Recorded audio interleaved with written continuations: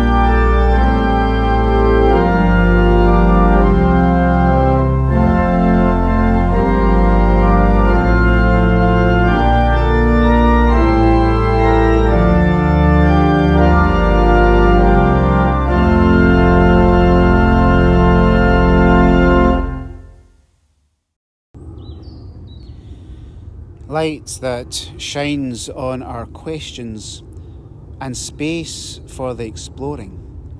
Holy One among us, may we never take you for granted, nor our calling to be your church. May we dare the Spirit to love us, challenge us, call us from where we are into the adventure called faith. May we call her to disturb our easy illusions, our familiar traditions, our well-worn words and breathe new life into them. Yet anchor that which gives us meaning, that which holds us steady, that which is a strength to us over generations, that we might take those things as we find ourselves on new ground. May we make this space a pausing space, a breathing space for your love, that it may hold us and affirm us and forgive us. A love that names us, knows us, and finds a home in us. A love called God, ancient yet ever new. And in that gift we find the life we need as a community to praise you, as a body to honour you, as a family to welcome you and each other. Holy God, light that shines on our questions and the space to explore them honestly, we gather in your name and make space for the world, her hurt and her longing, here among us. Hear us as we say the global prayer together. Our Father, who is in heaven, hallowed be your name. Your kingdom come, your will be done on earth as it is in heaven. Give us today our daily bread, and forgive us our debts as we forgive our debtors. Lead us not into temptation, but deliver us from evil. For yours is the kingdom, the power, and the glory forever. Amen.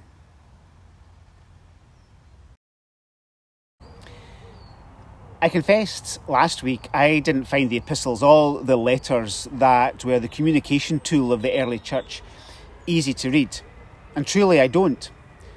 But boy, they can be hard-hitting.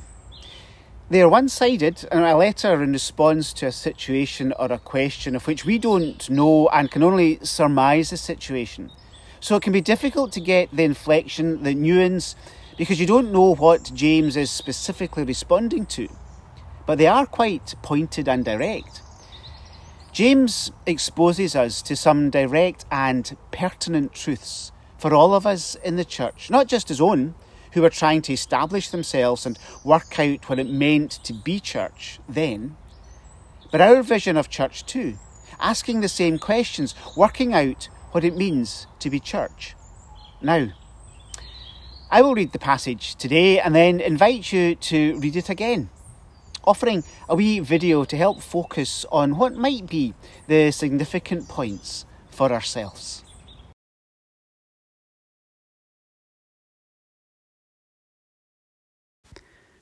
My brothers and sisters, do you, with your acts of favouritism, really believe in our glorious Lord Jesus Christ? For if a person with gold rings and in fine clothes comes into your assembly, and if a poor person in dirty clothes also comes in, and if you take notice of the one wearing the fine clothes and say, "Oh, have a seat here, please," while to the one who is poor you say, "Stand there," or "Sit at my feet," have you not made distinctions among yourselves and become judges with evil thoughts? Listen, my beloved brothers and sisters. Has not God chosen the poor in the world to be rich in faith and to be heirs of the kingdom that he has promised to those who love him? But you have dishonoured the poor. Is it not the rich who oppress you? Is it not they who drag you into court? Is it not they who blaspheme the excellent name that was invoked over you? You do well if you really fulfil the royal law according to the Scripture. You shall love your neighbour as yourself.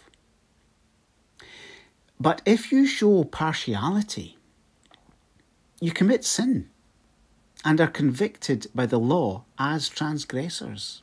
For whoever keeps the whole law but fails in one point has become accountable for it all. For the one who said, "You shall not commit adultery," also said, "You shall not murder." Now, If you do not commit adultery, but if you murder, you have become a transgressor of the law. So speak and so act as those who are to be judged by the law of liberty.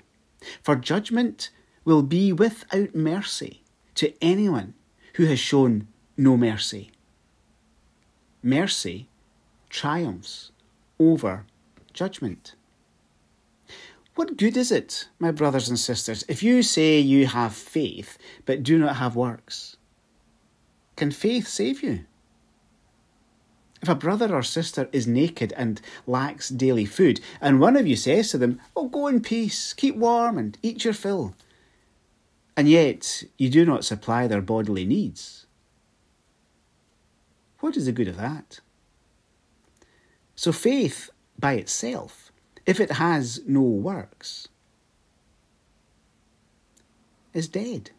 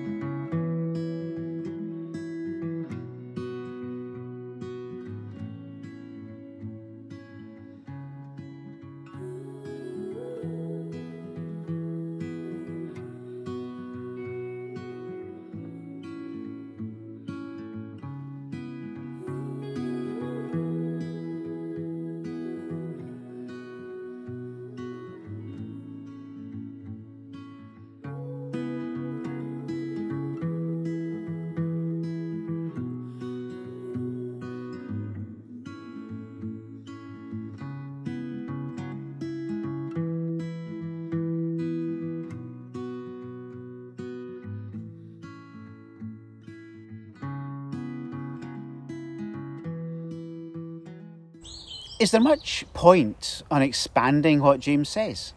He makes his points fairly robustly and clearly. So seriously, maybe just read it again. And if we fulfil those last few verses, perhaps that would be enough for 1 week, or even maybe a lifetime. But taking the broader point of James, the way he is engaging with the local church and exploring how to be church, what priorities to have, what values to shape the new church around, and what work the church should be doing, there is more to say that might draw us into our present situation. What will be offered over the next few weeks is an invitation to reimagine the church, as we've been doing constantly. This will be limited, for it is culture and tradition bound, because it's difficult to reimagine things beyond our own experiences. That's why the church needs more poets and artists. We used to call them prophets. But have them in our leadership who can challenge us with images and words that are beyond where we have been before. But it is also true, all new ideas are actually old ideas. We shift them a wee bit, place them into a new context, find a different word to define them. But they're essentially the same ideas, just reimagined. Nothing the church is or says is new.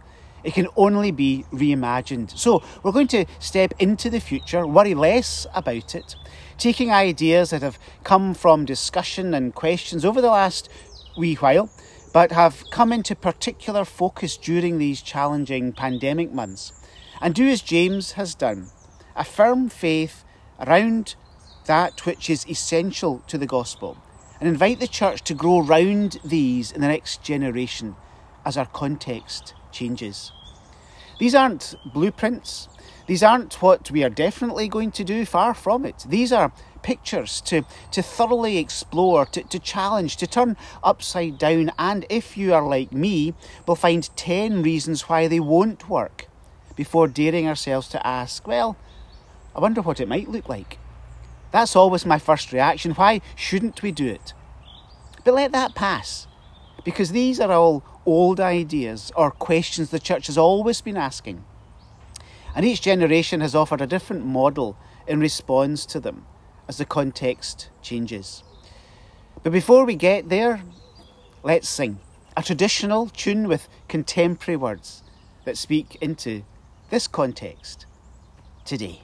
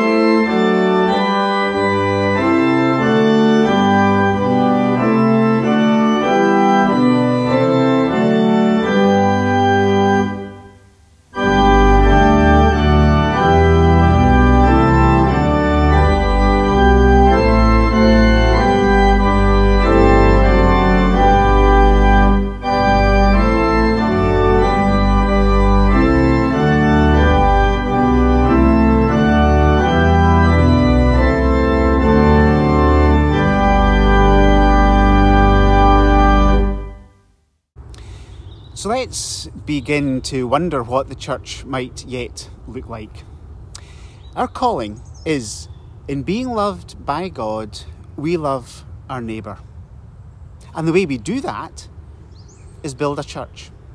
That's essentially who we are and what we do. But what does that church look like, and what might it yet look like? We start where we were last week in James, a listening church. Quick to listen, slow to speak. How might we have ears to hear our parish and our world? How might we shape a listening place for folk to come to, and in love and grace and without judgment, just to unburden themselves, dream, tell their stories, confess? BBC Radio 4 has this amazingly, unexpectedly popular programme called The Listening Project, where we listen in to a couple of people, some who have met before and some who haven't, and discuss whatever it is that's important to them. It's almost a cult programme, and it's only about listening. Imagine us being there just to listen, to be there with others. I can imagine the church as an always open drop-in, where there is always someone to sit with another and listen, never to judge, just to support, tell stories, share hurts. How much spiritual and mental good that could be for us all.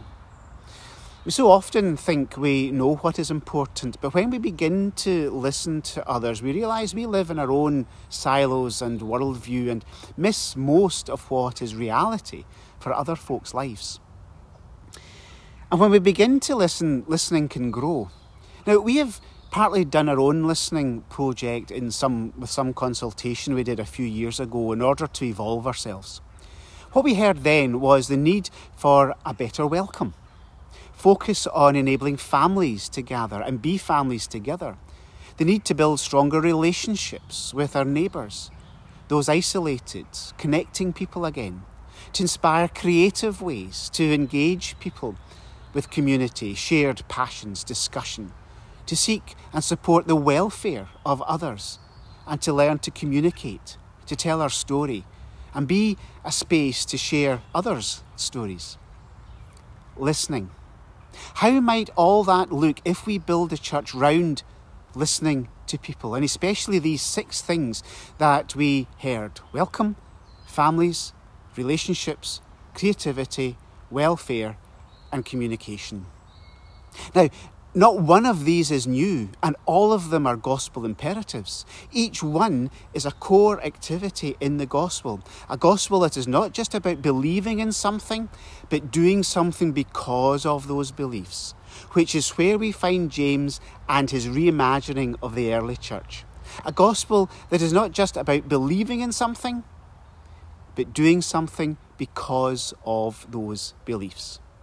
So next week and for a few weeks following, we'll expand all of that and paint a picture of what that might look like. A church built on welcome, around families, in relationship, creative, seeking the welfare of others, and communicating the gospel with or without words.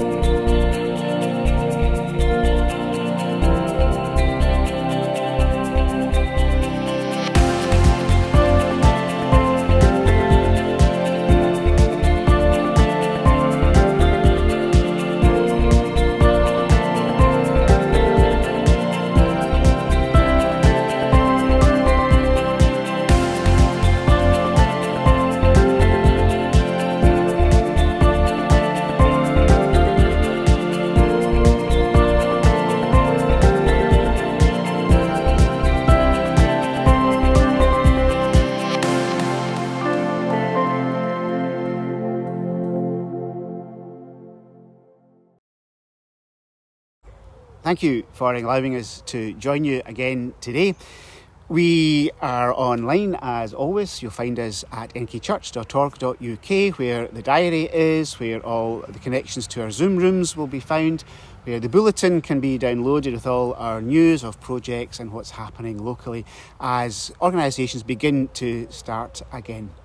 It'll take a wee while for all that to be put in place, of course, but over the next few weeks and months, we'll grow into who we're going to be over the next wee while. And do join us again next week, please, as we continue this exploration of what it might look like to be church in the next generation.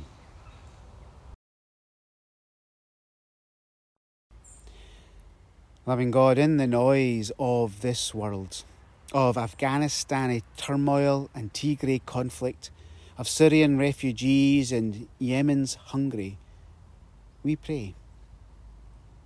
In the divisions between us in our own communities, with the noise of prejudice and the silence of the forgotten, of the voices of the headline grabbers and the excuses we all use, we pray. In the noise of our fears and our struggles with the future, the arguments of leaders and the worry of the church, we pray. May that noise and that silence be our prayer, for in there may you hear the cries of the least and the lonely, the afraid and the fearful, the abused and the hurting.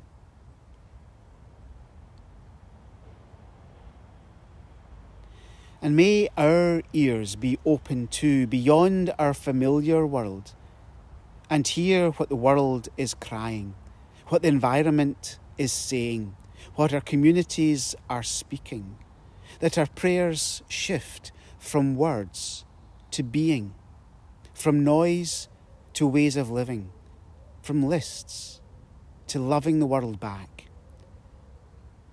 Loving God in all the injustices of the world, the imbalance of life, of hope, of opportunity, of wealth, of resources. May we be found listening, praying, and being your people. As we pray for those closest to us, those ill and those worrying, those grieving and those hurting, those overwhelmed and those sad. Hear us.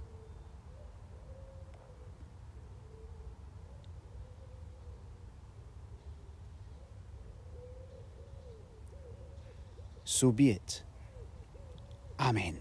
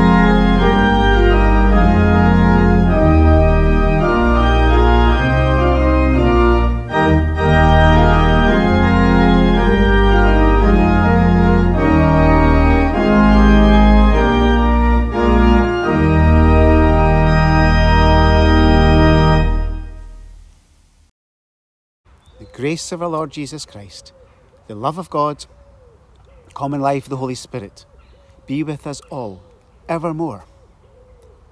Amen.